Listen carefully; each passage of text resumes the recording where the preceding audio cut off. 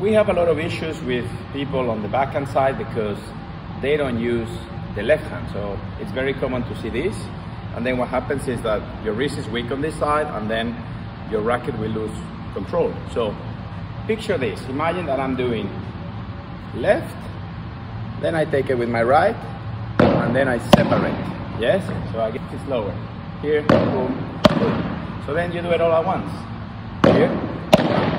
And remember, the racket is not your boyfriend or girlfriend. You don't need to carry it. You need to grab it. Okay? Grab it. Go. Pull, pull.